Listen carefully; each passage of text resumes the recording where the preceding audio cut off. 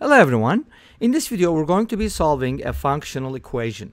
We have f of x plus 1 over x equals x to the fourth power plus 1 over x to the fourth power, and we're going to be looking for an expression for f of x. We could also be looking for something like f of 3, f of square root of 2, f of 1/2, but once you find f of x, the rest is easy to find. I'll be presenting two methods, and let's start with the second one. For my second method, I'm going to do the following. Since I'm looking for f of something, like a single variable, I want to set this equal to another variable. So let's go ahead and set x plus 1 over x equal to z. And then from here, I get the following. Multiply both sides by x. X squared plus 1 equals zx. And then put everything on the same side. And then you'll get a quadratic equation, right? And by using the quadratic formula, we can easily solve this. Negative b plus minus the square root of b squared minus 4ac, a is 1, divided by 2a. Okay, so that is the x value in terms of the z. All right?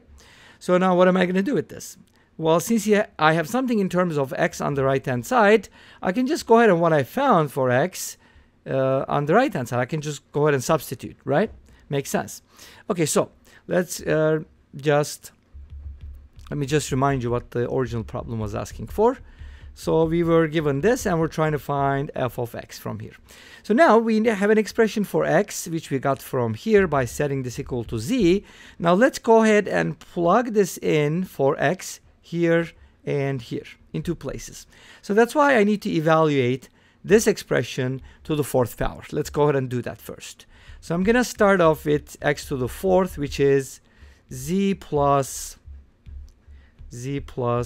square root of z squared minus 4 over 2. By the way, plus or minus sign, it doesn't matter here which one you use, but a lot of times we use the plus sign. Let's go ahead and use the minus sign this time.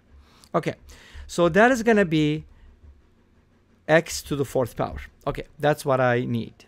Let's leave it at that. Do not expand it. You don't want to because there is a lot of radicals, so on and so forth. Now let's go ahead and find 1 over x to the fourth power. Now what is 1 over x to the fourth power? It's just the reciprocal, so you can just flip it, right?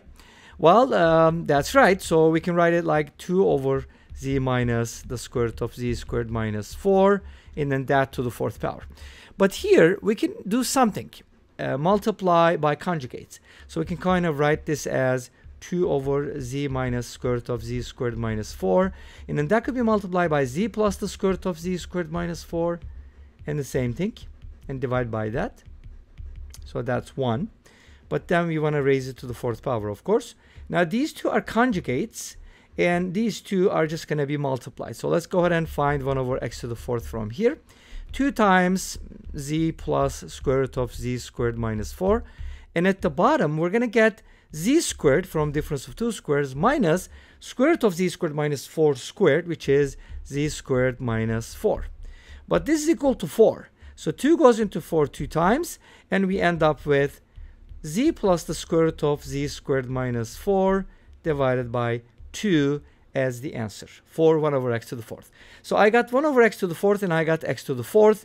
Now, we forgot to do one thing, forgot the fourth power here. Okay, let's go ahead and raise the whole thing to the fourth power. Now, let's write down what we have. We have x to the fourth power and 1 over x to the fourth power. Let's go ahead and add them up. So x to the fourth power is z minus square root of z squared minus 4 over 2, in that to the fourth power. And 1 over x to the fourth is just the conjugate. Notice that it is not just the reciprocal, but it's also the conjugate, so which is nice, right? Okay, great. So we're supposed to add these two expressions and find a hopefully simpler expression in terms of z. But don't expand these. We're going to do the following. We're going to use the binomial theorem. So let's go ahead and expand this and expand that. Okay? From the binomial theorem, the first one is going to give us a to the fourth minus 4a cubed b plus 6a squared b squared minus 4ab cubed plus b to the fourth power. And the second one is all positive, same thing but all positive. And now what we're going to do is we're going to add these things, right? and some terms are going to cancel out.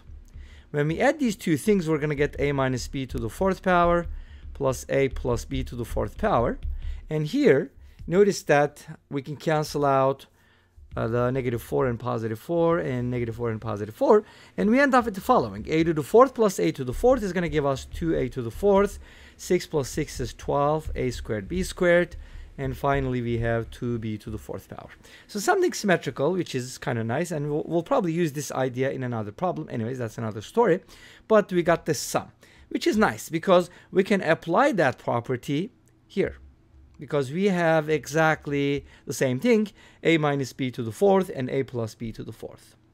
And then since we have a 2 to the fourth at the bottom, we can actually first do this and then take care of the 16 later.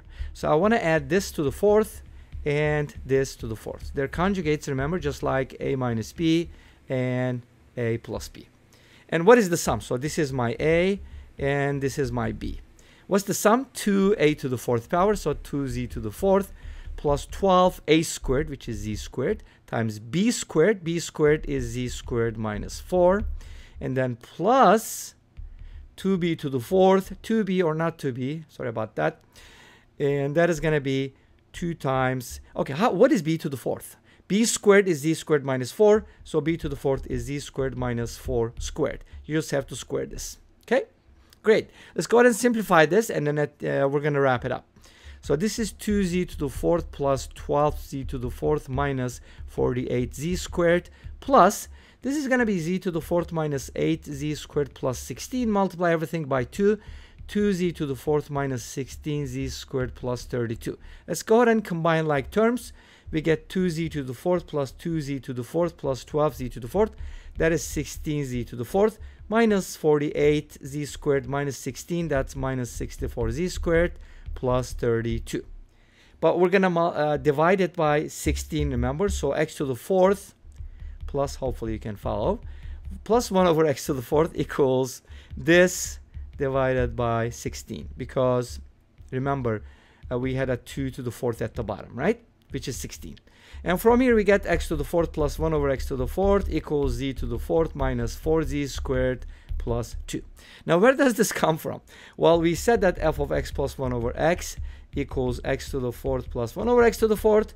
We call this z, and now we got this. So f of z from here becomes z to the fourth minus 4z squared plus 2. Therefore, f of x can be written as x to the fourth minus 4x squared plus 2. And this brings us to the end of the second method. And now we're gonna go through the first method. And trust me, first method is much shorter. That's why it's the first method. Okay, or maybe not. I don't know. I just thought about it first. So here's what we're gonna do one more time. The original problem is given as follows. We're supposed to find f of x. So I'm gonna go ahead and do the same thing pretty much. Set the x plus 1 over x equal to another variable. Let's use z again, doesn't matter. Now, instead of going through all these quadratic hoops and all that stuff, I'm going to do the following. I'm just going to square both sides. Why not, right? Like, it's like, why do you do that? Why not? So you get x squared plus 1 over x squared plus 2 equals z squared. Isolate x squared plus 1 over x squared from here, z squared minus 2, and then square both sides again. Again, why not? Because there's a good reason you're going to get what you're looking for. So from here we get x to the fourth plus 1 over x to the fourth plus 2 equals z to the fourth minus 4z squared plus 4. And if you subtract 2 from both sides, you get the answer pretty much. And that becomes z to the fourth minus 4z squared plus 2. And remember, f of x plus 1 over x equals this, right? And now replace x plus 1 over x with z, and you'll get f of z as before. Replace z with x, and don't worry, these x's and z's or y's are all dummy variables. They're just, dummies. So it doesn't matter. They're not the same. They have different roles, and you'll get the answer. And this really brings us to the end of this video. Thank you for watching. I hope you enjoyed it. Please let me know. Don't forget to comment, like, and subscribe. I'll see you tomorrow with another video. Until then, be safe, take care, and bye-bye.